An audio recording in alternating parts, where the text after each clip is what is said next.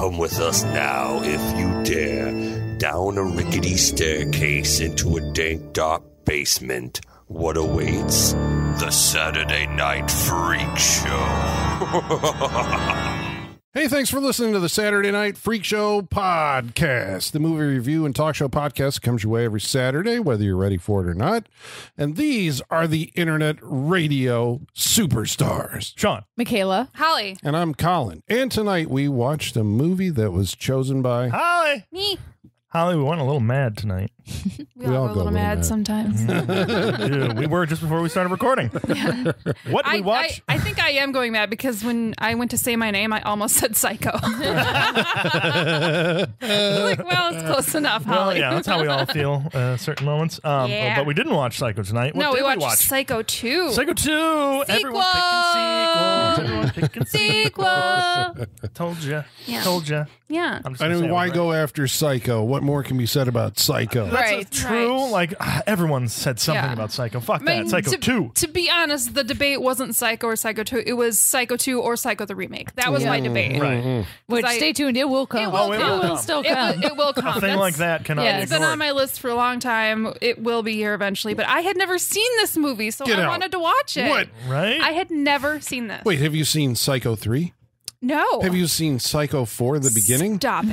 There are 4 psychos. We'll get into them. And nor have I seen Bates Motel. We'll get Didn't it go for like 7 seasons or something insane like that, right? Bates Motel was on for a long time. That is just so wild. When you said that, I initially didn't think of the newer show. Yeah. I thought of the TV movie with Bud Cort. Oh, yeah, it was. Yeah. Oh, no. I have not seen that either. I have a conspiracy theory that Freddie Highmore like really fucked up with ABC or something because he was on Bates Motel for like 5 years or whatever. Yeah. Yeah. And then he was on that The Good Doctor. Doctor show, Isn't that yeah. still And I on? think it's Still still, on. that's what I'm Yeah, saying. still on. Like, it's, you know how like Bruno Mars is allegedly in casino debt? I think he's in like ABC debt or debt. something, and he's like owned by them until he gets to a certain age. I'm just fascinated that we got to Bruno Mars. Yeah, yeah. And Oh yeah, there was that story like a month ago that he owed like $1 million in back credit to a casino for and Probably. gambling debts. Yeah, That's so I'll be able to pay it Yeah. off soon. Well, what year did this movie Yeah, what year? grace our screens? 1983. Okay, directed by Directed by Richard Franklin, not Alfred Hitchcock. not Alfred Hitchcock. When did Alfred Hitchcock leave this mortal coil? Was the year this I know. came out? It wasn't. No, it wasn't because they asked his daughter permission to do this movie. Okay. Yeah. It was 1980. I was going to say it was like right before this. So yeah 80. Because no one would dare No. until after he was No. dead. Absolutely. Like, You remember that when like that's people the reverence because Yeah. because they made 4 Jaws movies Yeah. and he's alive. And the- Yeah. That's the reverence in And the for book, Hitchcock. the book Psycho 2 came out the year before this. Reading up on this, I didn't know that he had kept going with the books. Yeah, Robert Yeah. Bloch. Psycho. Robert Bloch wrote the yeah. original novel, Correct. and then he wrote a sequel novel. and another one, did. Psycho House. Yeah. That's the third one. Yeah. Which came out before the third movie. Yeah. But so, no relation. The stories are not related. No, I did actually read part of the Psycho 2 novel. I didn't It's- like it at all. I mean, that's most people's consensus. What- It's, What's the story of the Psycho 2 novel? they do start with Norman. Uh-huh. Like it's the similar premise. Like for the beginning, it's him coming back. Sure. But then it gets into like Hollywood exploitation of murders and like Oh. yeah, they're like, making a movie. they're making a movie about it. So it's all like This sounds great. it in theory. Yeah, but it's not. It's all like bashing Hollywood and how they like exploit like real life crime and They do. No, agreed. But it's Okay. not like an entertaining way. Not all right. Not a fun entertaining No. way at all. Just kind of No, like not at somebody all. was. it has infuriating twists. Let's Yeah. put it that way, or you will not get what you So you're want saying- out of that Yeah. story. And- Richard Bloch was very unhappy with what they did with Psycho, and he got mad and wrote another book bashing it. I mean, I can't imagine he would be. because But in the book, Norman dies very quickly. oh, He comes back for like the beginning, but then he dies very quickly in the book. interesting. Yeah. Not how the movies go. No, they. Yeah, but you don't know that for like until like Yeah, near you the don't end know. of the- You don't know. yeah, Sorry, we're spoiling the book, I guess. yeah. But from what I've read, nobody likes the book. Okay. Like nobody. Interesting. Is it So- as thin as the original Psycho? Because the original Psycho is very short. That's a good question. I don't know how I long wonder it if is. he just went like 400 pages of. I mean, I remember it being a Yeah. novel, novel side. But the original Psycho, the one I have, is like got very fine print. I Yeah. mean, they could print that as a regular, but yeah, it's kind of like unanimous that the book sucked, so they brought in Mr. Tom Holland to write the script. Tom Holland, what do we know Tom Holland from? I mean, obviously Fright Night and Child's Play. And like he's written things. I mean, he wrote this here tonight. Tom Holland, we love Tom Holland. I don't know if he gets enough credit for this, because a lot of times. Yeah. I mean, I even remember when this came out, you know, it was like Richard Franklin is a devotee of Alfred Hitchcock. Yeah. I mean, when you watch this movie, it's like, this is a guy who really like understands. Yeah. Like, you know, because I guess at the time, you know, you'd think like Brian De Palma was the Alfred Hitchcock. Right. Okay. He did homages. Yeah. I was like, how do we say this? Right. But Franklin actually seems like he's also a big fanboy. Yeah. And there's actually a scene in this, and I didn't see it when we were watching, but there's a scene that there is an Alfred Hitchcock silhouette in the background. Somebody told me about that too. I didn't catch it. I looked for it. I didn't catch it. Yeah. It's like when they first go into the house and with Norman and Mary, like in the parlor or whatever. It's supposedly there somewhere, but I didn't see it. Yeah, because he was so famous. Yeah. I think because he appeared. TV show? Yeah, the Alfred Hitchcock Presents. I mean, he was well known what he looked like and what he sounded like, and you know, I mean, yeah, and like I said, when this script came about, they took it to Hitchcock's daughter to get her like seal of approval, and she was like, "My dad would love this script." Oh, good. Yeah, that makes me happy. But that's what I'm saying. I don't think Tom Holland gets enough credit, because like when the screenplay to this is extremely reverential. I think to the original Psycho. It's like, you know, clearly he understood the assignment and was the best guy for the job. Yeah. Although Franklin's given the credit for like making, you know, a studious Alfred Hitchcock continuation. And we have to name one more person in that triumvirate who shot this movie. Dean Cundy. Dean Cundy shot this movie. Who shot every impactful movie that's ever crossed your like life, you know? Like, basically. Yeah. But they brought in some powerhouses. Yeah. Right. But look at the camera shots in this. Like, it is like you said, if Richard Franklin and Tom Holland you know, were reverential to it and everything, so was Dean Cundy. I mean, there must have been tons of conversations with between Cundy and Richard Franklin about shot selection and setup and everything, because he's doing shots from Psycho in this, and there are shots that feel like Alfred Hitchcock would have designed them that way. Like 100%. If Alfred Hitchcock had a crane, you know, he would have done that shot. You know, there's a lot of, and it was very close to getting a completely different movie, because initially this was going to be a made-for-TV movie.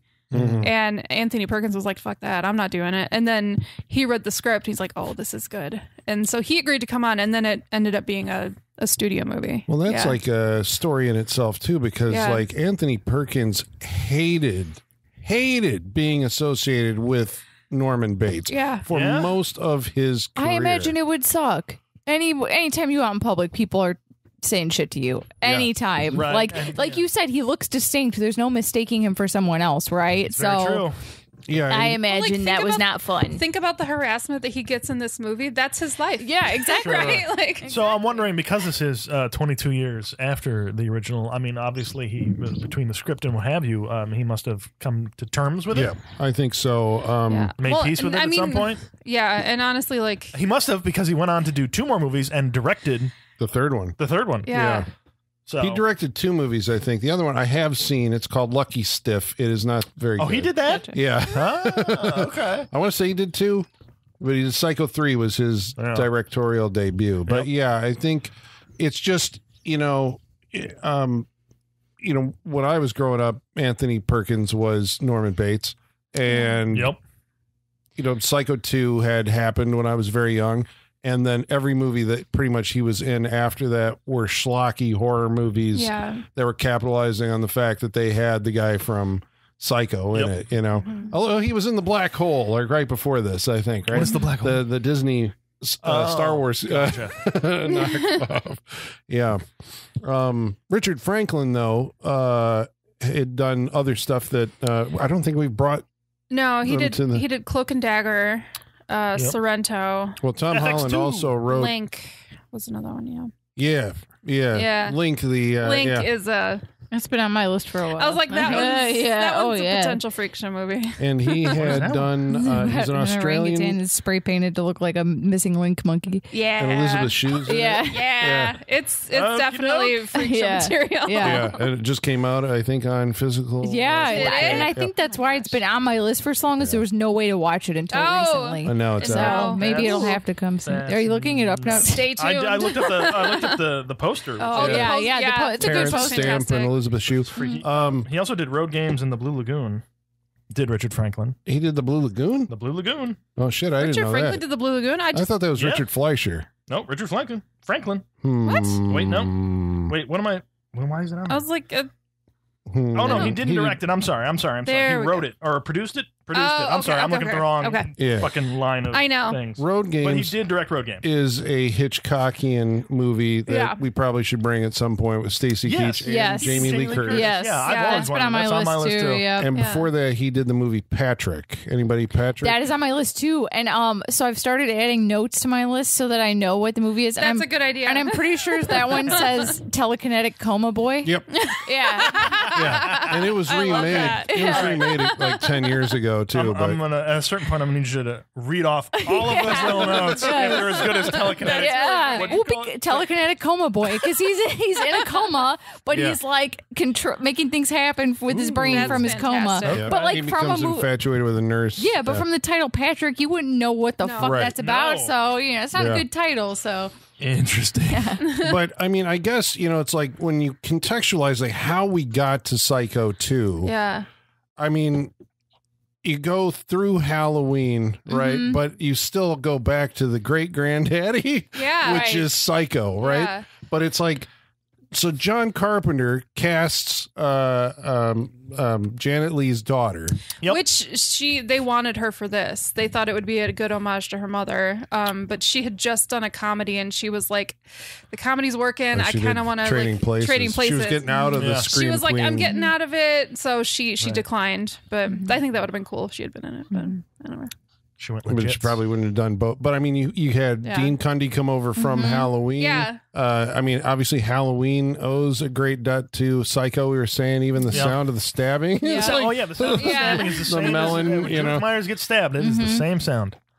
And I think the other thing that gave them the want to do it was the rise of the slasher movie. I mean, I guess that's the thing. When you watch this today, it's like, okay, there's moments of like gore, or graphic violence that you're like, okay, that wouldn't have been in a Hitchcock thing, but that's because they were trying to be contemporary and keep up with the Halloween Friday. Which, I mean, honestly, it was a nice surprise because watching it and you still get that Hitchcock flavor. And then when the moment happens, you're like, oh, it's like, shocking. It's they went good. further than I thought they were going to go. It's a nice little effect. Yeah. It's good because a little goes a long way then. It does. It's nice. You're not overkilling it, and it just gives you're like, a little. Oh, you really are like, okay, that's great. Stabbed in the face. So I like the fact that Holly, you hadn't seen I had this not before. seen this. I knew nothing about this movie. And as it was playing, listening to your reactions, I was like, oh, this actually does seem to be working the way they intended it to come off. Right, because at a certain point I turned over to Colin and I was like, they don't know. Because watching it again this time, just... Oh, yeah, we're going to spoil this. Yeah. Oh, yeah, we're going to spoil the shit out of this. But watching the Mary character from the beginning and just keeping an eye on her to be like... Well, you're watching everybody going like, I see what you're doing. Yeah. Like the actors they are playing fair. Yeah. Oh, yeah. I think, I think so, too. So it's 22 years later, and Norman Bates is coming home. Yeah. Is this the first of its kind, like, direct legacy sequel? Like many years later, because we do this all the time now, right? I mean, 22 years, right? Yeah. I mean, instead of doing a reboot, which is what we would do now, they were doing remakes of, 60s movies in the 80s. Right. But like a direct, like, same characters picking up 20 years in their real time, like Halloween and Halloween 2018. Like, is this the first instance of that? It's got to be one of the most significant, right? I would say, especially with that time gap, especially from when the time gap was from 1960 to the 80s. The other one that I think of, but it came later, it was The Color of Money. with the Scorsese movie with Paul Newman, because that was a sequel to The Hustler. And now with Beetlejuice. Yeah. Yeah, 20 some odd years later. Yeah. Well, I'd rather they did that than a remake. Oh, but- 100%. Yeah. Which I still haven't seen it. Yeah. But some of them, I guess that's the thing when you go in with a sequel, it's like you somehow have to justify your existence beyond being a money grab. You should. Yeah. You should. You don't have to, and we've seen plenty that don't. But you should. But I mean, now that you've seen this, does it reek of being a, I mean, obviously it was. They were like, there's slasher movies happening and everybody's talking about always an Psycho inspiring them. We should make a sequel to Psycho. No one is pious when it comes to this. Like, that's always part of it. Money. It's just like there's a name to it. It's Alfred Hitchcock. It's Psycho. It's one of the most famous movies ever made by one of the most famous directors ever made. If we make a sequel to it, we'll make a little change. It's always going to be part of it. But it doesn't feel like it, or it doesn't smell like it, as you say, like just a cash grab. But why? I mean, because I was trying to pin that it's down. so respectful to the source material. Yeah. It's not exploitative of it at all. Absolutely. I think this is like the best you can hope for in like a 20 years later sequel. It's made by people who are respecting the original. Yeah, this seems like It's directed, written. It's all people that respect the original, and then obviously And care. Anthony Perkins comes back. I think the setup for him coming back, it makes the most logical sense. Yeah. Of a movie like this. Absolutely. I mean, Like, okay, Yeah, if 20 it- years later, he's released. That makes sense. Yeah. It's like he has been restored to sanity, as they say in the movie. But and because the story makes sense, it's not some wild thing that gets us back into Michael. Somehow Palpatine has returned. You know, it's not that shit. It's a story that makes sense for the character. there's and no it feels like it would Sartain happen. driving him to the Bates Motel. right, you know, right, like right. it's I mean, I will say some people are a little too lenient with him easing back into society. True. But they also can't do anything about it. So, you know, they have no legal They're like, well, recourse we here. wish that we had someone to like check up on you, but we don't. So Like good luck. cutbacks. Yep. Budget cuts, you I know. know. I also do wonder about the ownership and the legality of the hotel and the house, of like who would own it if the only surviving heir is no longer there. They said the Does it state go into- was hired Dennis Franz to run the motel. Right. So I So assume they own like, it, or- or they're just They're holding on to stewards it. of it. yeah. But like, this is like, I guess, a question for a lawyer. But like, if you get like put on death row or whatever, don't you kind of lose all your property? I mean, he wasn't on death row, I guess. But like, what are the legalities around the commodities you own when you go to prison for a long time? Right. I think How does that work? You have to, you know, and I think probably in Norman Bates's real world case, like it would have been liquidated to Like pay. your assets Pay are the surrendered to the victims. state. Yeah. Right. But in this magical world, Hollywood, the hotel is still standing Yes. Hotels out there in the middle. I mean, Not a lot of dust for 22 years. Pretty clean, honestly. Like Yeah. those teenagers that have been breaking in to get high have been keeping the place nice. well, they said there had been tenants, I guess, over the years. Somebody had been living in there, and the hotel is still running. And Dennis Franz is running it. Oh yeah, He's a that reminds me. sleazebag. Oh, Dennis Franz. We're putting Dennis Franz on shit, Saturday we're Night Yeah. Show of Fame. Did we do all of NYPD I was like, Blue? that's all I can think of when I see City him. of Angels. Can we put his naked ass on the wall? 'Cause it's in there. God. That's right, Sipowicz. Remember Sipowicz from love NYPD Sipowicz. Blue, but so he's Brian De Palma movies. Ah, okay. That makes sense.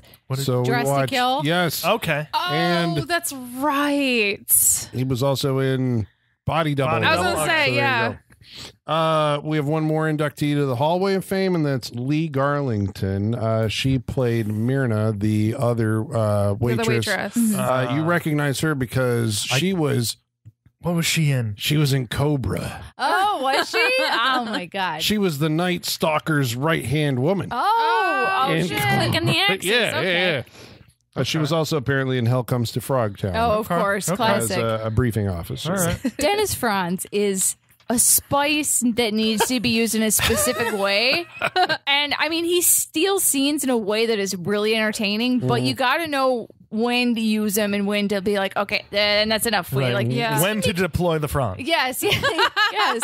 Deploy the Franz. He makes things dark really quickly. Like he can make does. things turn sleazy Yeah. and He's dark real fast. sleazy, Yeah. Yeah, he's real good at that. But I But that's enjoy it. even- I enjoy it. He's a yeah, good character yeah. actor. Like even when De Palma used him, because I think about like his role. What is he? The private detective or the photographer or whatever in Dress to Kill, right? He's like sleazy And then at the end, it's like he is actually like, "Oh, I was in on this the whole time," and blah blah blah, and you were doing this and going, he has that. He's like, not Bud Cort. Who's Paulie in Rocky? Oh yeah. Oh my god. Yep. Fuck, I never remember his name. Yep. But he also is like a guy that you're like, does he have a normal? Is this what he's like in real life? Right. But Dennis Franz kind of feels like that. But then you see him in like NYPD Blue or City of Angels. It's like, oh, there's he's not as sleazy as he comes off in the He's movies. a very nice man. Burt Young. Burt Young, Young. damn it. I'm sorry, Burt. I forgot your name. We all forgot your name. We did. Okay, so you are tasked with, as a writer, you're going to come up with a sequel to Psycho. There's a good starting point is, okay, he's being released. You are not doing, it's like, okay, well, you have to start off with the shower scene, right? Don't you? Previously on Psycho, yeah. Yeah. I mean, It's is been that... 22 years just to remind people. Of just the most iconic scene in horror history, Right. I think But that's what it. better way? forgot. What better way to start your sequel? Yeah. Give him the best. I don't want to say the best moment, but the most memorable moment. The most memorable moment from like any movie ever, almost. I mean, like it's one of the shower scene. Infamy. Yeah. And then then it's off to court, right? And Anthony Perkins is returning, and his performance in this, like, what do you think of Anthony Perkins in Psycho 2? I like him. I think he toes. I mean, you obviously know what the character is capable of because you're going in to a sequel, but I think he does a good job of towing that line of like, is this guy weird in a harmless way or not? Right. Is he okay? Yeah. Because they say his sanity has been restored, but has it? Because we've all had that weird coworker that we're like, should I be playing along with this or no? Like, is this dangerous to Right. keep indulging this, Yeah. And plus that, I mean, that question will permeate the rest of the movie. Yeah, which is a good idea. Okay? It is, yes. Because you want that tension. It is already built in right off the bat. I guess that's the thing, right? You go into this movie and you're like, okay, he's out. It's called Psycho 2. He's going back to the hotel pretty soon. He's going to be talking to Mother again. right? It's a powder keg. It's just gonna explode at some point, but when? I think this is what the subsequent sequels don't have. It's that kind of like, is he or is he not, like, Yeah, because I'll bet everything after this is just straight. Okay, he's nuts. We know this. What happens from there? Yeah. I like this question. You're just like, because you're not, because obviously it's different from the first one. Forgot where I was going with it. Well, it's like inverting the first one, I suppose, right? I mean, I remember, obviously we've all seen Psycho so many times, and it's like built in to us that we know that Norman Bates is his mother, Right. Yeah. right? But I had an opportunity to see Psycho with former Freak Show host Tom Keene, who didn't know that. Wow. Oh. How did What? you escape? I know. It was Tom didn't Okay. like horror movies, Right, and because way back in the day, But I that don't know has if you guys know this, permeated pop but culture so I much. Colin was so distraught at the idea that Tom didn't know this Yeah. much about horror movies that you took him through the history of horror movies. They would sit down here and watch movies. Yeah, double educate features. Tom. And we went through, and so we did Psycho and Psycho 2, and both movies worked like amazing, and it was cool to see it from someone who didn't know, and you're like, this must have been what it was like to, Right? Right. the first time. Were you just watching him and you're like, I'll never experience this? What are you feeling 'cause right now? He totally thought that, like, it's like there's this poor guy and his fucking crazy mother. And I'm like, That is amazing. Is how the movie was supposed to play. Yeah. Like, And it did to audiences years and years ago. This Yep. is, oh, wow. Well, I also Yeah. thought about that when the Gus Van Sant remake came out. I'm like, who the fuck is this for? Like, everybody knows, right? Right. But then Yeah. it turned out they didn't. It was like a new thing to a generation of film goers. There's always somebody who hasn't seen it. Something. So this one, you go in going like, Norman's a crazy bastard and Yeah. he's killing So people. it's just like watching all these people just nonchalantly put him in triggering situations. Oh my god! Yeah. They test his boundaries immediately as soon as he's out. They're like, well, welcome home. See ya. yep. So Don't they're everybody walking up to watch the it. house and they're Welcome like, back there's to your somebody in the murder window. house. It's like, oh, Jesus, we're starting already. Right? you guys just, you sure he's good? I don't think he's good. Like, maybe you shouldn't leave him. Just Right. say it. Let's take him back to the house. that was probably a bad idea. I mean, this is where you killed your mother. The hotel's where you killed a couple of guests. I know you don't remember that. Well, I'm assuming that he does now, right? They've integrated his personality. Well, they said they got rid of all of it. I don't know what that means. Like, if he can't access it, he can only access the toasted cheese sandwiches, as he says. Yeah, I thought that was a good scene. He's the pathos of the character, right? It's like he can't remember anything of those moments because the doctors took them all away. Yeah, to make him better. Blacked out. Yeah. He was mother. But he knows that his mother is dead, right? Well, and so he starts off that way. At first, he has a strong feeling she's dead. So what are the stressors that we're going to pile upon this character? Because, I mean, that's going to be what the movie is going to do, right? It's like, is he losing his grip or not?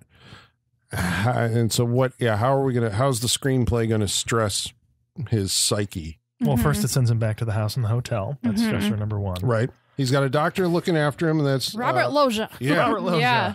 Good casting. Great show icon. Love it. Always good. Always Love good. him. He starts. Do the notes start first? Is this what he first? Yes, because he finds a note under the phone when he first gets home. Yes. From mother. From M. And then we're like, well, maybe that's But an it could old be one. old. Yeah, it's under the phone. Yeah. Because there's some other things in the house that have been left there. The coffee or the tea that he, the poison is still there. Tea, yeah. And the butcher knife is still there. Sure. These are kind of triggering things for him. Yep. It feels like a video game where you'd have to go in and get all these things to like progress the story. It's like you gotta find the knife that was used in the murder. Find the tea that was used. Poison tea. Would you like to save this for later? Yep. Yes, I would. But I guess Shovel. We'll come back for that later. It's too heavy. some of the too things, heavy. Too heavy. You do not have room in your pack. Yep. Come back later.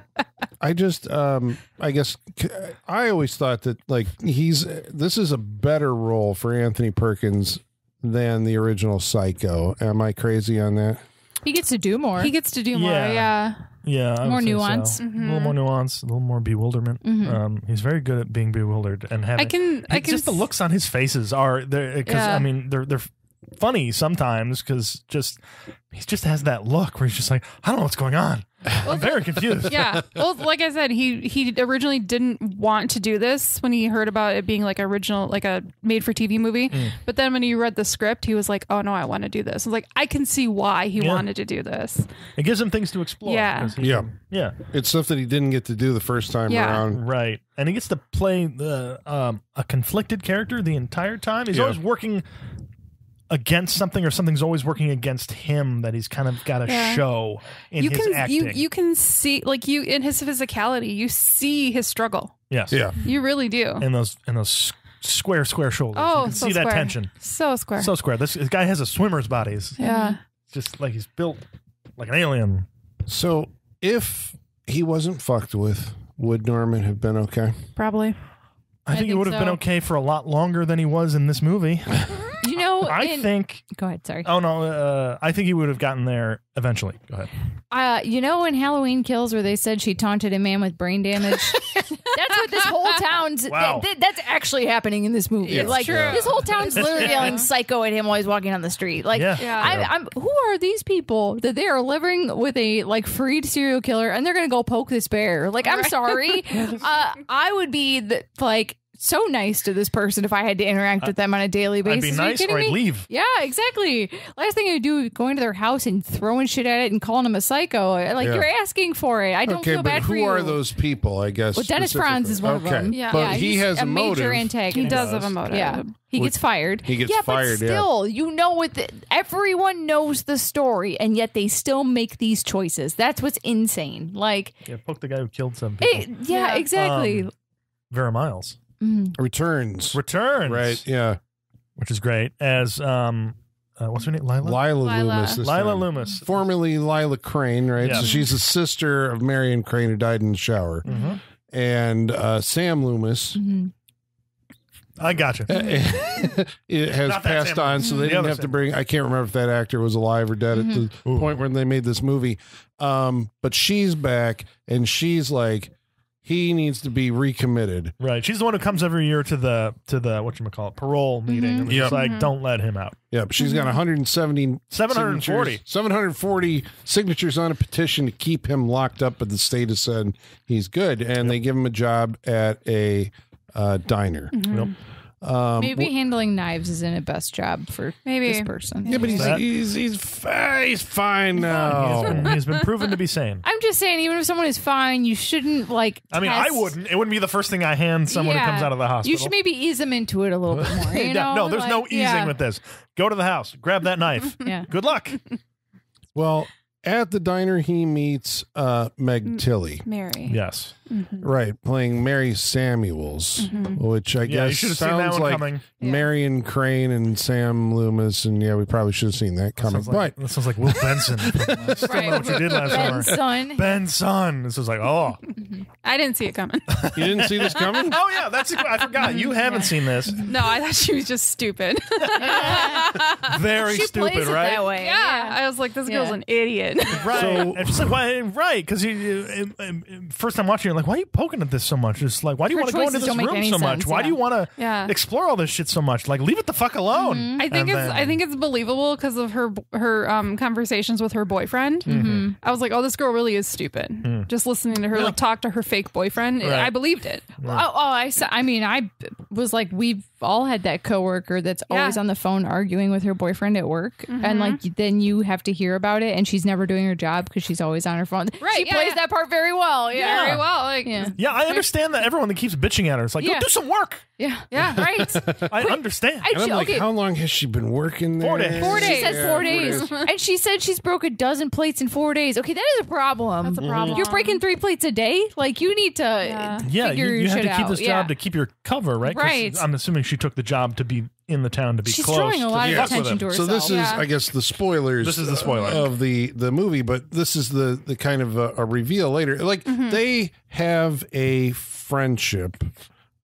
She befriends Norman because he basically offers to let her stay at the motel. Yeah. Right. Which we sit there as the audience going like, oh, Norman's got somebody coming back to the motel. But it actually turns out to be like a decent, genuine friendship. It feels like. Because he hesitates to grab key number 1. Yeah. No. That's right. He's not going to put her in the room number 1.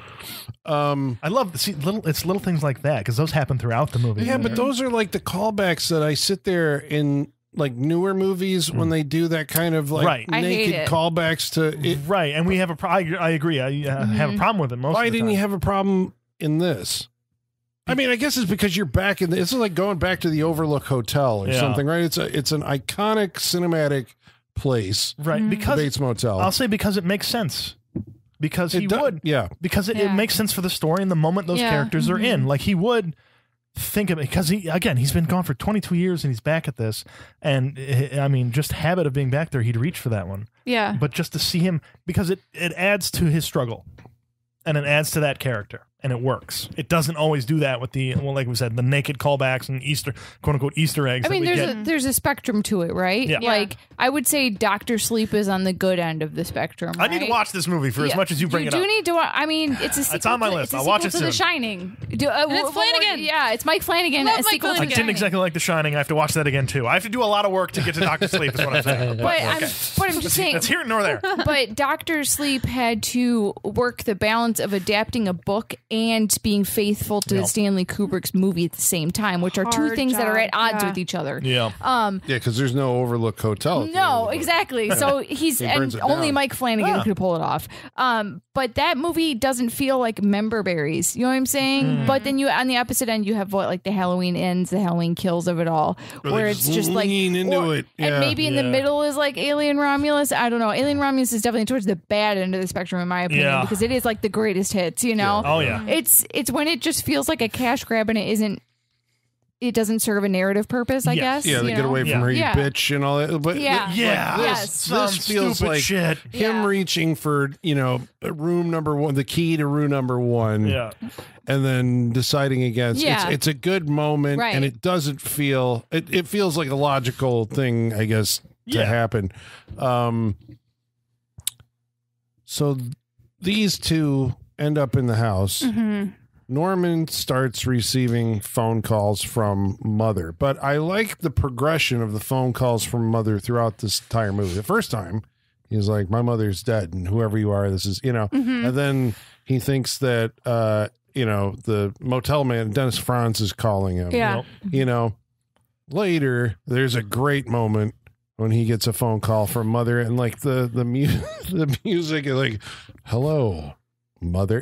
Just he changes the phone he from shifts. one ear to the, and it's like, oh, there goes Norman. Yeah. That's like Sydney getting the phone call, the hello Sydney. It's almost like that kind of thing. Yeah. What is it that pushes Norman off the deep end? Plot wise, how do we get there? What's the thing that did it? This whole movie is the build up to that. Yeah. There's does he go off the deep end? I mean, he does a little bit, but does he like go off the deep end? You know what I mean? He eventually does. And I think there's a moment, and it is a phone call where that happens. I think because first of all, there's a murder that happens, and it is it's the Dennis Franz character. Yes. Is killed by what looks like a tall woman in black with a butcher knife. It is Mother. Yeah. So you're like, whoever that is, we don't know. But like that is Norman, It's Ghostface. And it's because it's Ghostface. Basically. Yeah. And it's because Dennis Franz has been needling Norman, right?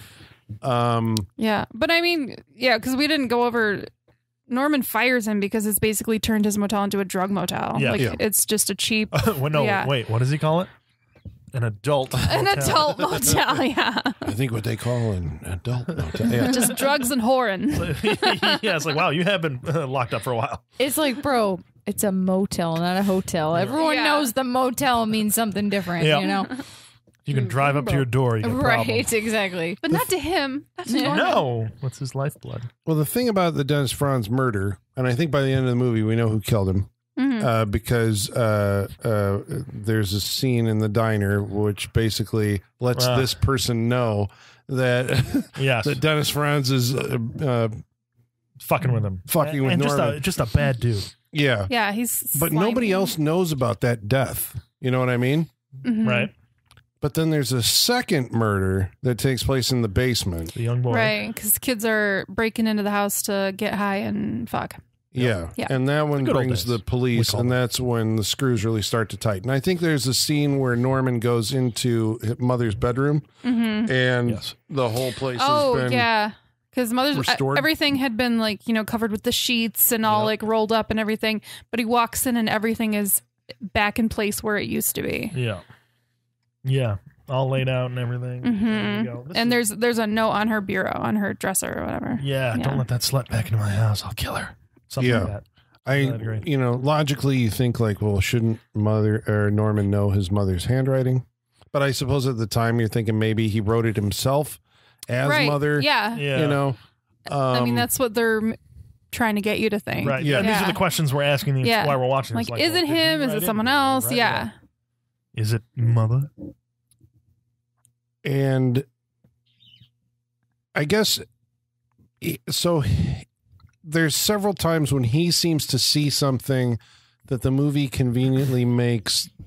There's no evidence of it to prove that he saw what he thinks he saw. Yeah, and there's lots of little moments that, like, the movie sets it up to show you that maybe there is someone else in the house.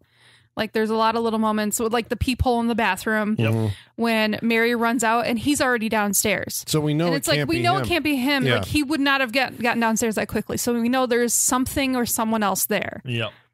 And a lot of information is getting revealed because at a certain point, when it was about midway, maybe a little past that, it's revealed that Mary is the daughter of Lila. She's a Loomis, and that they are working together. So we know this information, and so, but we're still questioning it because then it becomes like a little haunted house movie where we see one character in the bathroom with an eyeball, but the other character's downstairs. But then Mary disappears, and then we see Norma, we see Mother again, but then Norman's missing or comes up. It's quite convenient. There's a back stairway in this house. It really helps with the sneaking around portion of it. But I like this. It's very effective because it really does make you think like, okay, is he going crazy? Right. Or are they just making him think he's going crazy? Like, it's very effective. Right. Because at this point, like, I genuinely didn't know. Well, I guess you didn't, but you don't know that they're like, it seems like he's going crazy for most of the movie, right? You're like, okay, he must have killed, because somebody killed Dennis Franz. The thing with the kid in the basement is like he gets locked in an attic room. Right. Which you're like, okay, but is this an unreliable narrator? He is because he's psycho, right? Exactly. So, that's why it's so effective. Yeah. Yeah. Because the door is later unlocked, but also you do get certain shots of Mother when this is going on where you're just like, that's a woman. Like, just arms don't look like, and plus, like I said, he's built a very specific way. Yeah. You might notice, and when the teenagers see her in the cellar, that's very clearly a woman. Yeah. That's the point where I'm saying, all right, that's a woman, so who are they there. seeing? Right. But there were other points where I'm like, did they get him to dress up as... I think so. I think so. I'll bet they did. I think Mother kept like the look of Mother changed. If they're smart, that's what they did. So especially based on how they shot the shower scene. I think wasn't that different people and yeah. But I think when you're seeing, because there was a time where I'm like, that's Meg Tilly, after the fact, I'm like, that was her in the window, but it's later, it's on a second viewing that you're actually trying to piece together which sighting is who. Right. Who's who and at what point were they dressed up? At what point did they stop? Because again, characters, Mary decides at one point to just stop. Well, she wants to stop fucking with him, but she had been before. But why does she decide? Because I think she's getting to know him, and she feels sorry for him, I think. Yeah, I think that's it. I think so. I think she feels guilty. She's like, we're torturing this guy. Right, like, he's tried... They're taunting a man with brain damage. Yes. They are. Yeah. And he's 100%. trying to be normal. He's trying he's trying to move on with his life. He's trying to recover. Like, and here we come in ill. fucking with him as, They couldn't wait for mob justice. They had to make it happen on their own, Right. Like they get. But this is all driven by Lila's, need for obsession justice. for Her obsession for revenge. justice. She's revenge. like, he killed my sister, which is true. It's true. True. 22 years distance or not, he killed my sister. Yep, but not guilty by reason of insanity, so he can't be held responsible for the crime because technically it was him. Right. But it's interesting because you do feel sympathy for that character up to a point, and then you're just like, okay. I think it's when it's revealed that, like, Lila is Mary's mom, and they're like, we're on the, she's like so psychotically devoted to just destroying this guy. She's like, we're so close. He's almost there. I can hear it in his voice. Because she doesn't even care. I think that's when your empathy kind of changes for her. It's like she doesn't even care that somebody may have been killed or anything. Or, if he didn't do it or not, it's like, but this is the moment we can get him. But you gave him an alibi. Yep. Using your daughter for bait in this whole situation is so fucked. But Mary's been sitting there her whole life hearing about how this guy killed her. And she's going to all the meetings and all the... If she truly believes he's this dangerous, putting her daughter in these situations is fucking insane. Yep. Yep. And I like there's that moment that the sheriff makes the comment. Mm-hmm. The sheriff makes the comment. He's like, Norman Bates isn't the only crazy person in this town. It's not him. It's her. Yeah. That sheriff is great. That sheriff's fantastic. He's good. Yeah. I love it. He's perfectly where he's like, everyone's nuts in this town. Yeah. What does he say? It's like, we're all a little slow in this. Maybe a tick slow in this town, but he's like, not incompetent. He's like, might be a little slow, but we're not incompetent. Right. Yeah. I love that's a good attitude to have. It's like, we're okay. We're not, first on everything. But we get there. But they have to investigate this murder, but everything's been cleaned up. Norman has an alibi, and it's at this point that, like, I guess the big change happens in the movie where Mary becomes less, like, I guess she has sympathy, and she's like, I want to stop doing this to Norman, but it's also at the point where Norman has been pushed so far that he's like, it's starting again. Like, I'm getting confused again, aren't I? And she's like, no. And then, don't lie. He becomes more menacing. More aggressive. Yeah. Especially at that point, we're just like not letting her leave the room. It's just like, he thinks his mom's downstairs. He does. So who, because he's like, they split up because they think someone's in the house. Because I think, like you said, there's somebody it was looking through a peephole. Yes. and Norman was downstairs. So Mary's like, there's somebody else in the house. She's like, it's my mom. It's Lila. Right. And Norman goes to investigate and hears his mother calling to him from the cellar. So who is talking to him from the cellar? Do we reveal that now? I mean, but can we? Do we know for sure? I mean, I think based on the end of the movie, we do. I assume that's what it was because he comes back up and he's like, well, no. Well, he just says that his mother is not dead. Like, at this point, well, because at this point, I wasn't sure if, because I think they are driving him crazy. So is he hearing it, or is it Lila pretending to be mom, or is it the mystery third party? Right. Like I'm like, I genuinely don't know which one it is. Right, and that's what what's I think great about this, because you question that. Even right now, we still can't. There's no direct, specific, clear answer, because he could be hearing it just himself. Right. It could be the mystery third party. It could be Lila. At a certain point, it could have been Mary beforehand. I think it had to be the mystery third party. I think so, because he, after that point, has knowledge that, I think because he's like, my mother's not dead. And we think he's talking about Mrs. Bates. Norma Bates. But he's not talking about Mrs. He's like, my real mother. I think he says because I was very confused by this, because he's so confident at this point. Yes. And he's got that little smirk like he knows something that you don't know. No. And you think like, oh, he's just gone crazy. He's that crazy. But then you find out, no, really, he knows something you don't know. Like, blew my mind. Yeah. So it all comes down to, we've got a bunch of people converging on the house at the same time. And the noose is tightening, right? Mm-hmm. Like, the police are finding victims in the swamp. Yeah. Again, where they have found cars of victims before. So that's happening again. Robert Loggia is following around Lila Loomis. Because he's put it together that the two of them are trying to drive Norman insane. Yep. So he's on the trail of Lila and Mary. And I'm going to prove to you, Norman, that there's that scene I love when, Norman's talking to him. It's just a great fucking performance, I think, by Anthony Perkins, because he's like, just the way that he answers like the questions is very calm. I mean, he is like a crazy person. Yes. Yeah. But that's what makes it scary. Yeah. Is it when she's like, we need to get away, we need to run? Is it that part? No, the one with Robert Loggia. Oh, yeah. Okay, he's like, so Mary Loomis has been doing this to Mary and Lila, and then he like takes out his glasses and like, what if I was to tell you? And he puts them on, and I'm like, he's reminding him of his sessions that they had in the hospital, just through that body language, which I thought was good. But I like that Norman has to close the door so Mom doesn't hear the conversation that they're having. That's fantastic. Yeah. So all of these, Lila's gone to the house because she's like, all we got to do is dress up one more time and we're going to send him over the edge and he'll be committed. Yep. When is the moment that they find the car in the swamp? I think it's like then, just before, right? Just before that. Just before that, because Mary goes back to the house because she's like, I have to get Norman. We have to get out of here. I know he didn't do it. And that's when the coals slowly just falling down in the corner. Hint, hint, I love hint, that. hint. I love that. I love that. And then, well, because Lila, what does he say when the sheriff is like, we want to find out who. What does he say that his response is like, well, that'd be a load off my mind or something like that? It's such a great line. What if I can prove to you that Lila and Mary are doing this? That's it. Would you accept it? I would. Yes. It's like, then that's what I'll do. That'd be a load off my mind. That would be a load off my mind. That's such a great it's line. So good. He's just like not there. He's like not present in the.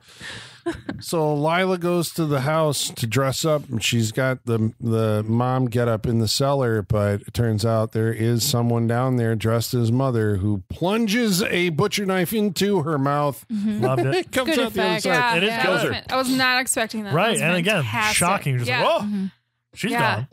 And so you're still going like, okay, is that Norman? It's like, what's happening? Is he killing people? Like the questions still keep coming because it's not complete. We know he's going there, but is he dressing up and killing people? Well, at this point, my logical mind was like, okay, that really couldn't have been Norman because he's not covered in soot when he comes downstairs. Yeah. Mm-hmm. To put her in coals, he would have been dirty as fuck. Right. So it had to have been someone else, but it's a movie, so you can't go by that. But there's the Mary tries to get him out of the house, but he gets a phone call, and the phone actually does ring, but it's Robert Loggia calling from the to motel. Tell him, like, this is where Lila's been calling you from. But he's still like, mother. But I hear you, mother. He hears mom on the our mother on the phone, and that's like one of those great. You don't want me to have to kill her, and he's just like looking at her like the corner of his eye. It's so right. great. It's great because at a certain point when it starts getting more strange, they do the slow zoom in. They move into him, and you can see the sweat. Just he's the sweat. Oh God, it's so good. Just on his upper lip and on his head, and those side looks towards Mary and everything. It's great performance. Yeah, he knows what he's doing. He knows what he's doing. Yeah, but it's calibrated because it's a different like stillness. Yes. Like his crazy Norman is very still, where he was a lot more animated at the beginning of the movie. Mm-hmm. When you're carefree and don't have that tension. I think when they put him in the black sweater, that's when that's telling us this is crazy Norman. Okay. He answers he's the wearing door. that blue shirt most of the time. Yeah, and then he's in the black sweater. And it's he covers it up. He covers up. He's still wearing the blue shirt, but he covers it up with the black. The blackness covers him. Yeah. It's a nice little thing. And Mary then now afraid for her life. I love that scene where the camera like pulls up to the ceiling. Yeah. She's like, oh my really God, he is it's fucking crazy. It's a great moment. It's a great realization where her character goes. I think the events to her end. I think it's very believable for the situation they're in, and I think she gives a good performance in that. When things start going wrong, and she's like, he is nuts, and what she does to try and prove. Because first she's trying to disprove that mother's alive. She dresses up as mother, and she's like, I am your mother, and then that backfires on her later on. She's like, no, I'm not your mother. And so I love that she's trying to do it to stop him, but then he just goes crazier, and the fact that she is dressed as mother, it's just not working in her favor, man. No. And it's just ratcheting it all up and everything, and eventually, I mean, she's she goes upstairs, she gets on the phone, Robert Loggia comes up the back, and he's like, gotcha, because he's like, I got the person who's red-handed, but she's surprised, and so she stabs him. He falls, and the knife goes like hits the banister. Yep. It's great.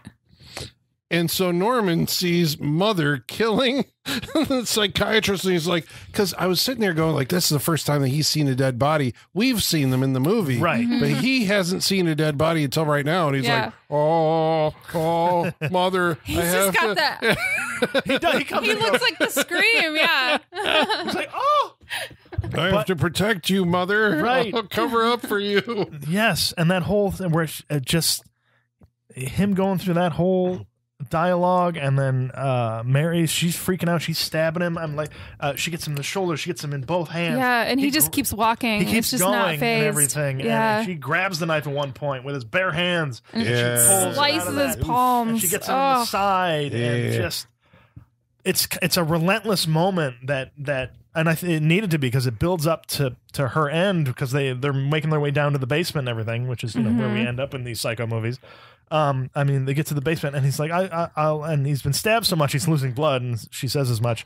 She's like, I'll save you. I'll do all this, and he kind of falls down in front of her as she's realizing, or what she thinks is like, it was you the whole time. You were killing people. She sees the corpse of her mother buried in the coal. Yeah, as the coal comes down and sees her mother, and so she's like, she's there. She's dressed as mother. She raises the knife. Police burst in and shoot her. And it all beautiful. Comes together. It's beautiful. Like, it all really works. It's very tense. Well. It's very tense, anxiety provoking. Yes, that's why I was sitting there going like, this is. I mean, I know we file these under horror movies, but this is a suspense movie. Yes. There's a lot of suspense. There's no like jump scares. Yeah. From a devoted student. You know, a few of them, I would say. Yeah, they restate. So Mary is killed. Yep. And then I guess the surprise is that the police are basically like, well, she did it. Yeah. She and her mother did it. And then she killed her mother over Norman. And you're just like, wait, how are you justified? But when you, and like logically, I think it kind of make sense. If you just look, because you got it. This from is the where police Yeah. perspective. Right, Yeah. and that's what you and have to do. And they have like one of the only witnesses of the whole thing was the guy at the hotel who listened to them argue, and he could tell them word for word what the argument was about. Yep. And he's like, "Well, they're disagreeing on this, so clearly they came to head And she over said- it." And yeah. If you come up there again, you'll Yeah. be sorry. You'll be sorry. So like And it he backs says, he's like, it no, up. she didn't say she'd kill her. She said she'd be sorry. Yeah. And that's what's great about this, I think. And Norman is wounded. She stabbed Right. the shit out of him. Like logically, it tracks. It does. What makes this movie not only good in like a first watch, but to rewatch it is that what we said, perspective. Because you can go through and there's so many characters where you have to look at what they saw throughout this movie. Yeah. And try and figure out the story from there, what they knew, when they knew it, for almost everybody leading up to this. And that's because it works, it's real fun to do that. Yeah. But it also kind of goes to the writer. That's what I'm saying. It's like it seems when you watch these things and it works out that well, you're like, that just feels like that was the only way that story could go. But that is the result of a lot of fucking brain work to try and get all these pieces and, articulate all this stuff through a story to get them to that point where it's like, by the end of it, it feels like it has gone the only way that this could have gone. I like that they restaged the psychiatrist explaiking, at the end of Psycho, the psychiatrist is like, they do that with the sheriff. Yeah. It's like, well, she would, she killed her mother and she did this and, and you're like, huh?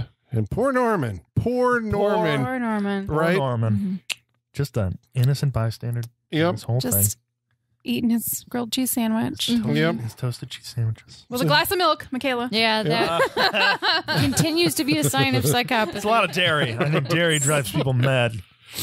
So he goes back home, Yep. as you do. He does. And we're like, well, where else does this movie have to go? Yeah. Because I guess at this point you're thinking that all the murders are then committed either by Mary or Lila. I never thought they would have been committed by Mary, and I always questioned up until this point. I'm like, would Lila go that far to get him committed? Does that make her no better than him at this point? Right. And so you're thinking that, and just Yeah. like, so if she was responsible, just like, what?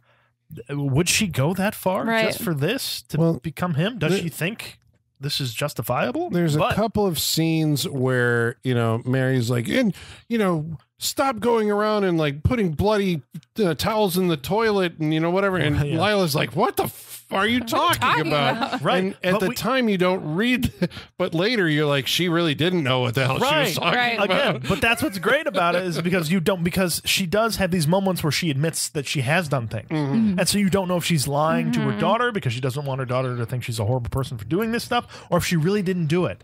And I love that we're just questioning everything up until the very end of this movie, because then we get one last visitor who comes. And I was wondering, he's sitting there eating his sandwich, and I'm like, why is the table set for two? Or That was a why really is this nice movie touch. Still going? Yeah. It was a really nice touch. I was like, why is the table set for two? And so mystery third party shows up at his back door. Yeah, we see just the back of an elderly woman walking up towards the silver house hair. with silver hair. And I'm like, oh, there's more. Who is it? Yeah, you're just like, what the fuck is Thinking that? at this point, though, I it's the didn't first time viewer. I didn't know. I was like, oh, who's it gonna be? I was Right. excited. And so then you're very much on the edge of your seat. yeah.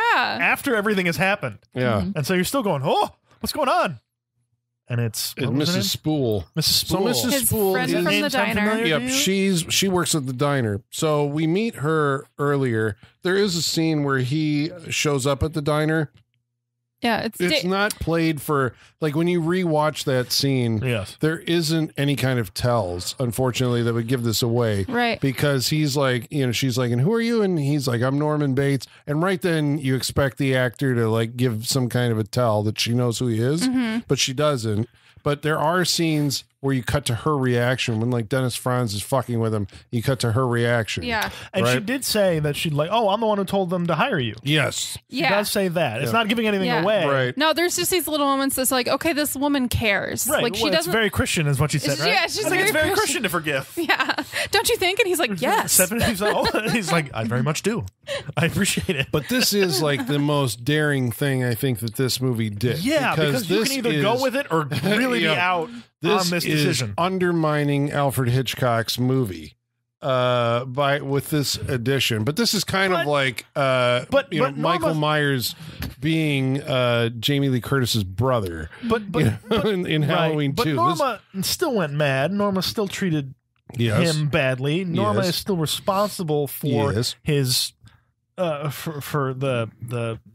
for hurting him psychologically and everything. Yeah, and for all intents and purposes, like she was still his mother. Yes, that's not false. So this is just a little side thing added on to that, but everything still stands with Psycho. You're not undermining it too much. Yeah, I mean, it's saying so. This is Norman Bates's real mother. This is Mrs. Spool. Her maiden name was what? Chambers? Her Spool is her. That was her maiden name. Norma's maiden name was Spool. Right. Yeah. Yep. Yes. And so Norman was adopted when he was 1 year old. Mm-hmm. Right. She said, she gives the whole story. She realized I couldn't raise a child. And she had her own mental This runs in the fucking family, folks. Institutionalized for a while. All of them. Norma, this woman, and Norman, and just the whole family. But that checks. It's a familial thing, right? It's both sisters and the kid. Yeah. I do hate a secret family member reveal, though. So how did you? I don't love it. I feel like you don't need this in this movie. I am the most. I will yell at any movie nowadays that brings up the secret family member. Yeah, I don't like it. But then why are you okay with this? That's what I'm saying. If Mikhail is not okay with this, is okay. So is that blasphemy to? I think Psycho? So. I just don't think this movie needed this. Like it just. I think I agree with that. I hate an 11th hour decision like this. But it was baked into the script. I know, but it doesn't. It's not satisfying. To me, it's just not satisfying. I agree. It didn't need it because we could have ended this.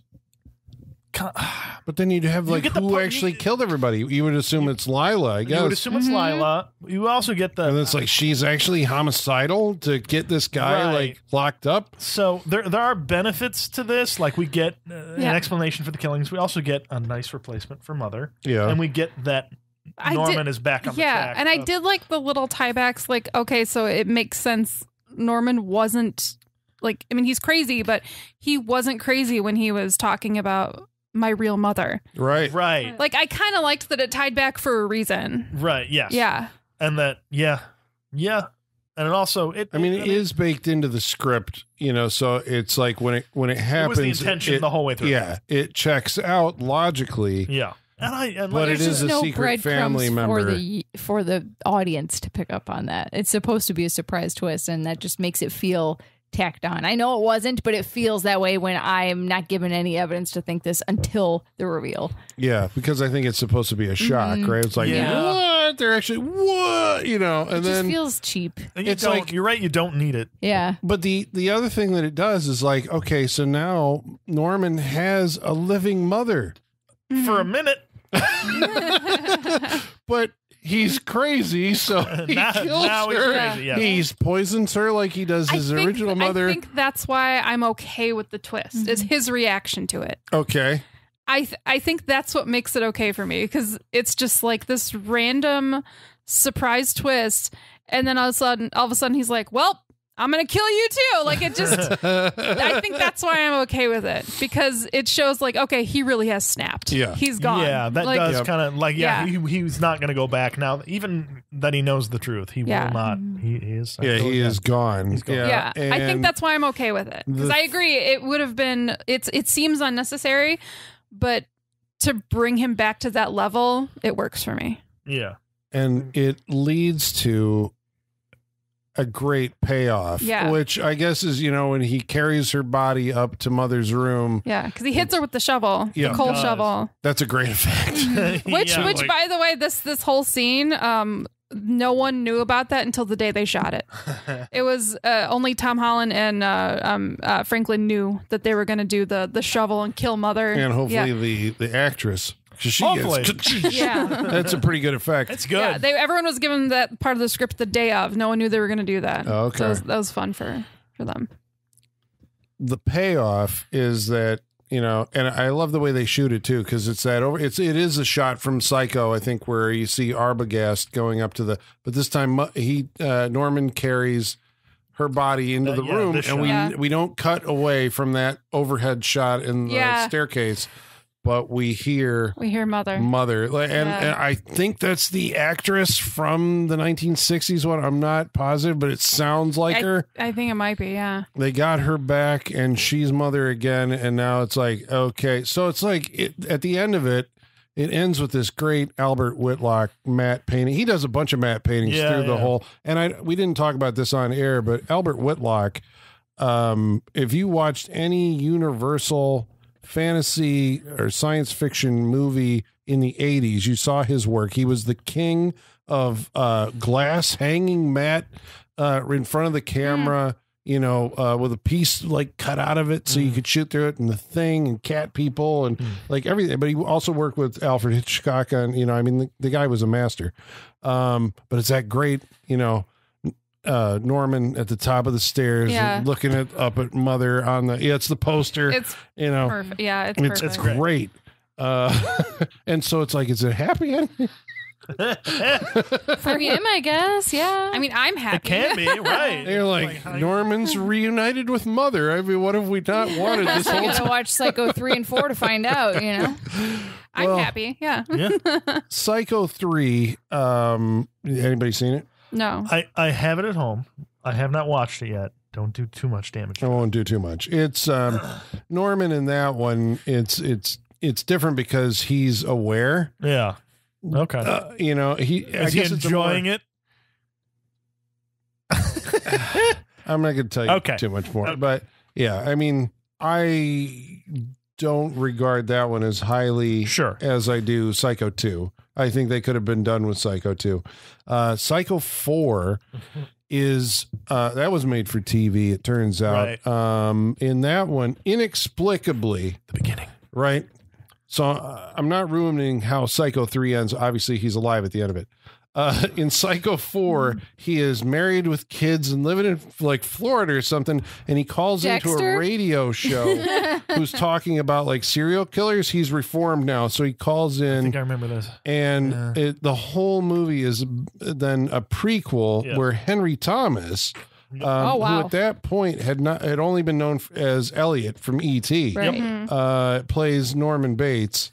And it's the prequel. It's him and Bates Mother. Motel, basically. Yeah. Olivia Hussey is Mother in that one, which is a lot younger than, because we were told in this one he was 12. I remember that when he poisoned her, and she sounds like a very old lady. Mm-hmm. But that changes the dynamic considerably. It's kind of in line with Bates Motel. Also, young Norman Bates was Osgood Perkins in this movie. Yeah. Director of Longlegs. Yeah. That's right. And yeah. actor, I guess son of Anthony Perkins. Yeah.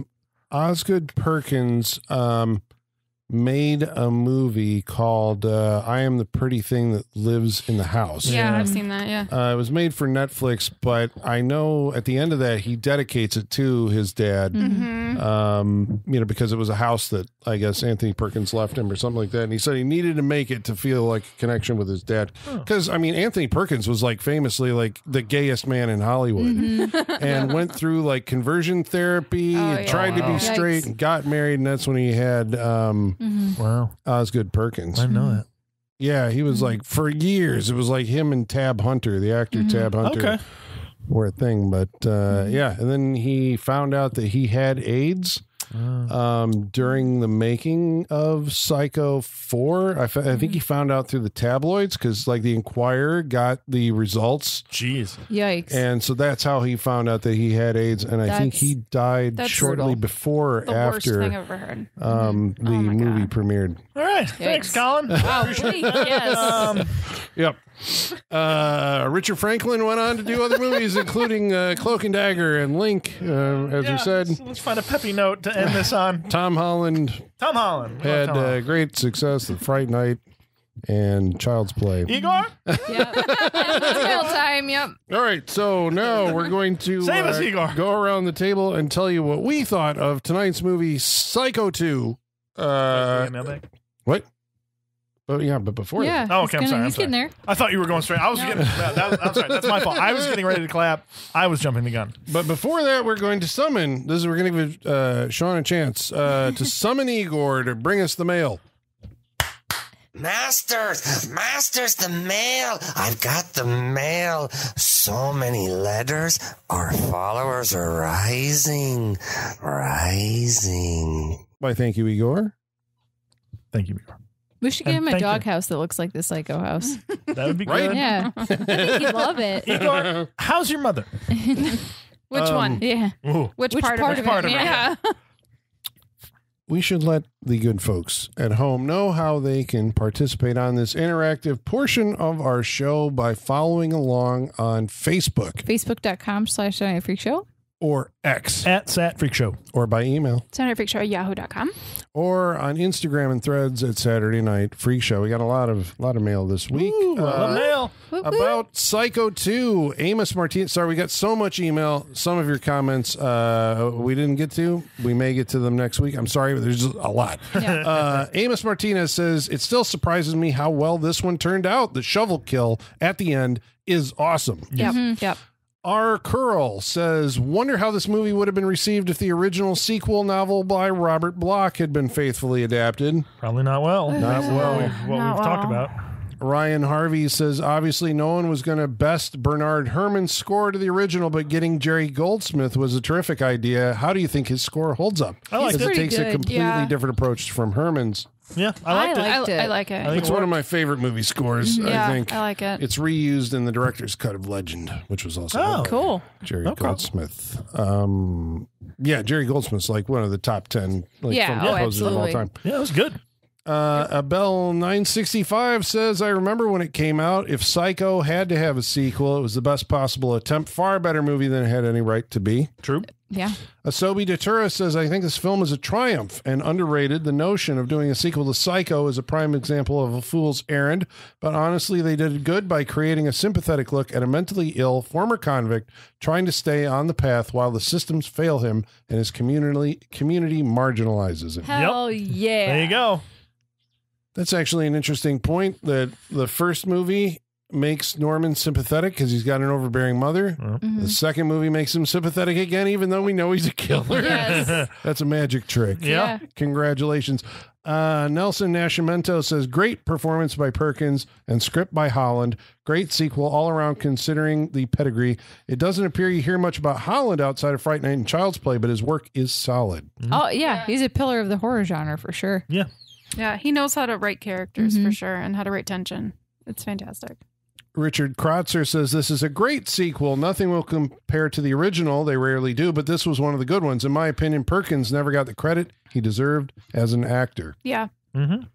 Simon Carter says, strangely, I saw this movie before seeing the original. It holds up as a solid sequel. Very ballsy to take on such an acclaimed classic, but goddamn if they didn't pull it off. It must have been confusing to watch this one. I mean, I think it happens a lot. I saw Halloween 2 before I ever saw Halloween. So I think depending on what's running that's on... more That is- straightforward that's less concept. confusing. Yeah, That's way more less of a straightforward concept. Yeah, than but this I think movie. like this one, because I may have seen this before I saw the first one, to be honest with you, but depending on how old you are, Richard, I think Psycho was such a part of the, you just knew about it without Tom. even having to say it. Yeah, well. Simon Carter said, Adam Kaler says, that was Simon who said the last thing. Sorry, Simon. Adam Kaler said, surprisingly enough, Psycho 2 was a decent follow-up to the classic original. Anthony Perkins is great in the role, and I felt some empathy for him this time around. Yep. James Boy says, we rewatched this one recently, and it really stands up. My only issue is the 80s gore inserts during the kills feel like a product of its time and doesn't fit the tone of the original very well. Well, this isn't the original. This is the Product sequel. of its time for sure, but I think that is appropriate for this. I think so too. Yeah. As we discussed earlier, it really, it's punctuated based on, what you expected from the first one when this one came out. It has to honor the original, but not be the original. Yes. Right. Yeah. Last week we watched a movie called Body Parts, and Louis Film 24 says, movie trivia, Body Parts was based on a Boileau and Narcajack story. We tried that last week. Which I read as a teenager. The writers behind Vertigo and Les Diaboliques, which was also remade as Diabolic, I think, Diabolic? with Sharon Stone. I liked it at the time, but I need to rewatch it. The week before that, we watched a movie called Salem's Lot, and John Olson says, my parents very wisely did not let me watch it, and I, by extension, they would have never slept again. DB775577 says, I remember seeing this for the first time, and it scared the shit out of me, but I also remember David Soul playing the main character and remembering what a good actor he was. That's ironic, because last week, I think somebody said they thought David Soul was a bad actor. Mark Harrison says Salem's Lot was decent. It was much better than that Midnight Mass. And I'm sorry to anyone who likes Flanagan. Oh, damn. I think we're on the opposite side of that. Like, we liked Midnight Mass, yeah? I like Midnight Mass. I haven't watched Of it, the but I like Flanagan. Flanagans, it's towards the bottom for me, though. Oof. What was that one with the butterflies? Oh, Bly Manor's the worst. Bly Manor's the worst one. Bly Yeah, Manor's but the he worst. really didn't do a whole lot with No. Bly Manor. Didn't he produce it? Yeah, And that's he about produced it, and he directed the first and Midnight second. Club sucked. I didn't like that. Yeah. Actually, That was online Fall of House of Usher is lower than Midnight Mass for yeah, sure. and Before I Wake, is that what it's called? That's the butterfly Oh, one. it's a Yeah, butterfly Before one. I Oh, yeah. He also, we always forget Gerald's Game. I don't forget I like that. Joe- I love That's Gerald's great. Game. This game That's is great. good. Love And Gerald's Game. Hush. And I love Hush is Hush. great. Oh, I Yeah. haven't seen Hush. Oh, it's so I gotta watch good. Hush. Cincha. So Okay, good. Oculus. That Okay. one Sorry. scene in Gerald's Game makes Not my much. stomach. Oh, I know. Loving. Yeah. I know. Oh, Yeah, Just it's- so good, the though. turn the of, term alone is gross. it is Yes. just the turn of the monster in the dark. yeah. Oh, it's Scared the shit out. It horrified me. so horrifying. And I was just not expecting that. He's just, love it. Love it. Love it. love Which, it. I can all talk these about are all Flanagan reasons day. you should watch Dr. Sleep. I If you will, love Mike Flanagan so much, you should watch Dr. It Sleep. has gone up the Yeah. The list. man now in charge I of need to The rewatch it. Exorcist. Yeah. Yeah. I mean, I believe in Flanagan, so Right. And if Godspeed nothing to else him. Exorcist related that I believe in, I believe in Flanagan. Yeah, Godspeed to him. Yes. One more comment. The week before, we watched a movie called Bats, and Rye Bats? Guy says, Bats. I always remember the actor Leon best from the Little Richard TV movie and the Temptations TV movie, Oh. and he was great in both parts. Oh, he was a biopic guy for a bit, huh? Nice. Well, we want to thank each one of you for writing in. We really appreciate it. And now we're going to go around the table and tell you what we thought of tonight's movie, Psycho 2, starting with... Sean, what'd you think? What did I think? Well, this is what I thought. Wait, no, you got to do it in mother voice. If you're two Seans. Oh, gotta I do it. can't. Oh, no, I can't. I don't think I can. I haven't perfected my old lady voice. I haven't even tried my old lady voice. So I'm not going to do it here tonight. I will practice at home in front of the mirror as I do with all my other voices. That's how I hone my Jack Palance. Psycho 2. I mean, as far as like they're making a sequel to one of the most known and prolific movies ever made. So that's a hard job in and of itself. But the direction, the writing, the cinematography, the acting by Anthony Perkins, I think they're all really very good for all the reasons we explained here tonight. I love that the movie keeps you guessing the entire way, all the way up to the end. Edge of my seat. It's like I said before, it's fun to go back and rewatch this movie, to just watch each character and knowing what their motivations are and to see how they play it. To see the perspective of all the other characters on, what they think is going on versus what is actually going on. And I think it all lands at the end. I think it all basically very clear. It's a toss up on whether you like the reveal of the actual mother at the end or not. But, I mean, from top to bottom, start to finish, I thought this was a really good movie, very entertaining. I really liked it. If you're going to make a sequel, this is how you do it. And, I don't think they get much better than this. So, Psycho 2. I think it's really good, and you should definitely watch it. Michaela, what'd you think? Yeah, I think it's interesting the attitude that like it's so crazy that they made a sequel to this because Psycho is the original slasher movie, right? Yeah. And all slasher movies have a million sequels. That is Right. a hallmark of the genre. Why wouldn't this have a million Right. Well, sequels? It's nowadays, kind of my that's attitude. kind of Yeah. like that is what we think. We've nowadays. been Like, why ruined would- by the fact We've that been they ruined went by- after Dawn of the Dead. Yeah, and but Texas when this Chainsaw came remade out, it. there was what 3 Friday the 13th and 2 Halloweens. Yeah, but Yeah. like So- none of them were regarded as like it's like making a sequel to Gone with the Wind or Citizen Kane or something. It was like But we that. do get sequels to those types Well, of now movies, we you do. know, Yeah. like. This But I opened just, the door to all that. but I don't know if it opened the door. I think it just took advantage of the door that was already open. We can Jaws would be a good example of what you're talking exactly. about. Yeah, it's I don't think the regard of a movie makes it immune to a sequel ever. I don't think anything's untouchable. So I I bet, we're going to get Christopher Nolan remakes within the next 10 to 20 years. I would, Damn. So Remake nothing's Tenet and untouchable. Makes sense? Intelligible. Yeah. I really enjoy it. I think it's the best you can hope for in this type of movie.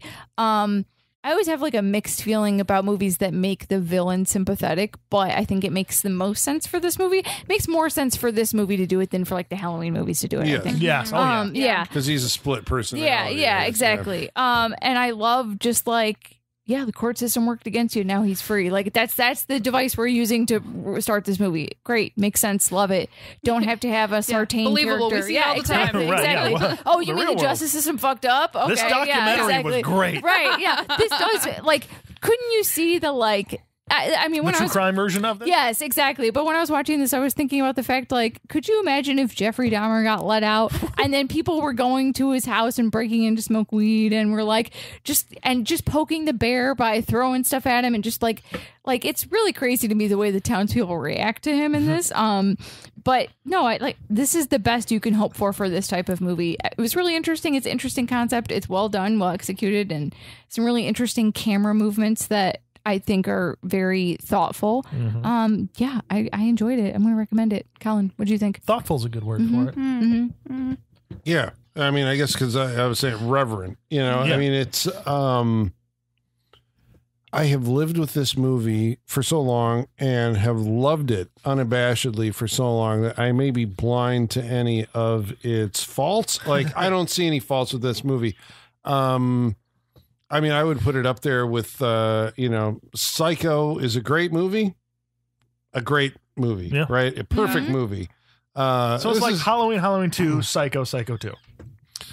Is that a good equivalent? Halloween 2 is lesser Lesser than this? lesser to Halloween. This is I like this a lot. I mean, I like Psycho and I like this a lot. Like, this is a good companion piece to that movie.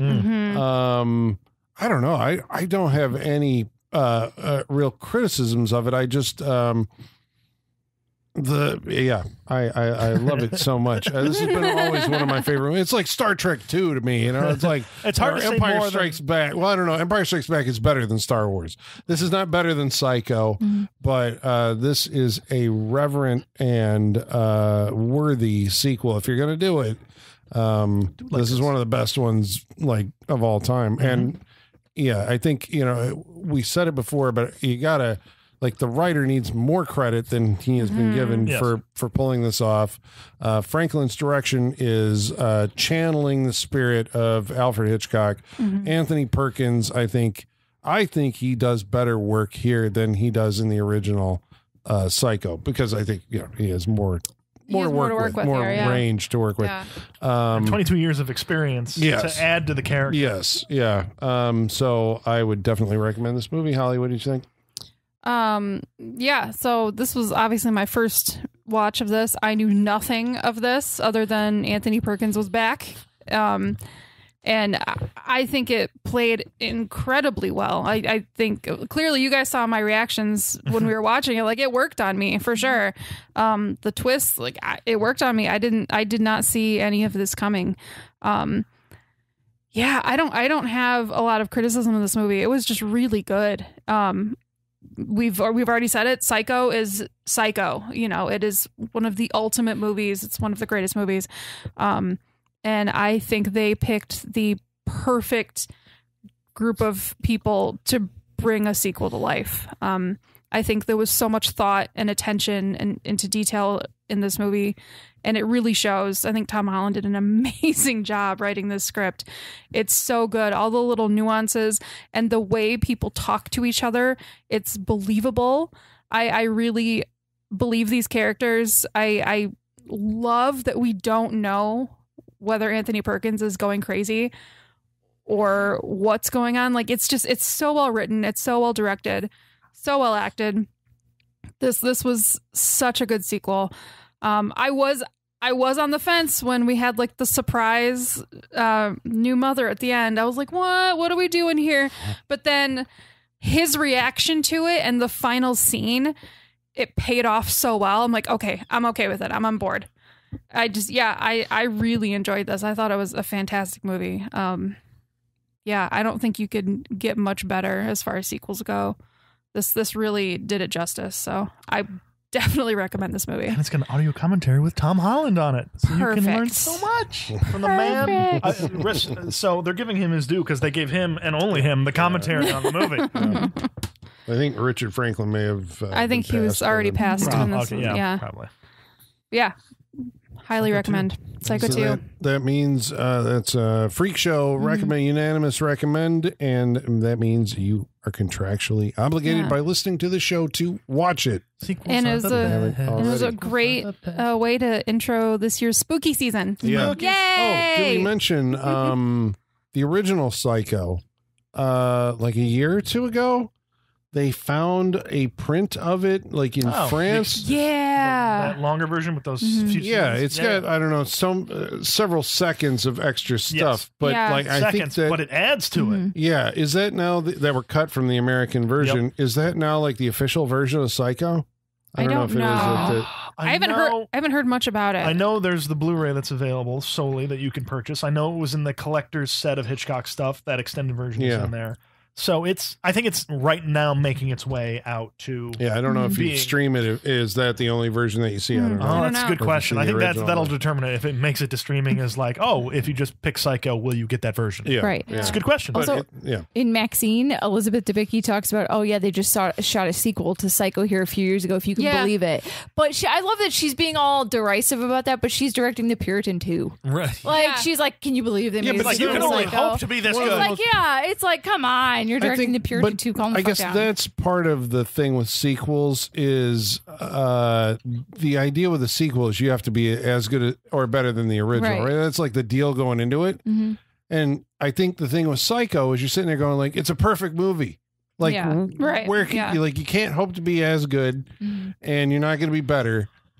So you're fighting a losing battle. And sometimes you win, but sometimes it works out. Sometimes it wins.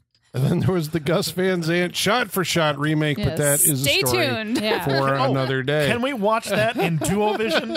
Psycho on the left, Gus Van Sant, Psycho on the right. Let's do it. That would be interesting. I would be down. I don't think it matches up though, because but it's close. But Gus Van Sant scenes go on longer, so right. Sometimes I want 2 giant TVs in my living room just so I can do that. But I may have a problem with me. So, so next week we're going to watch a movie that's chosen by Michaela.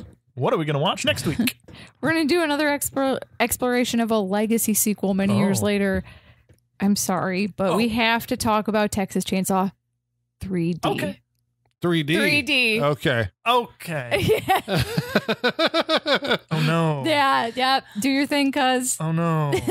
The Scuttle's my original pick for the week after that. Yeah. Okay, all right, next week, Texas Chainsaw podcast is over? Massacre. No, Texas Chainsaw. It's just Texas Chainsaw 3D. Did it? That's right. In 3D? Yes. I have it in 3D. All right. Well, I guess we're watching in 3D then. There we go. Colin, you know I hate 3D. It's barely. There's not much in this movie. Trust me. All right. All right. So you can watch in 2D. That's fine. You won't miss anything. Next week on the Saturday Night Freak Show, we hope you'll join us. And until then, ladies and germs, the basement is going dark.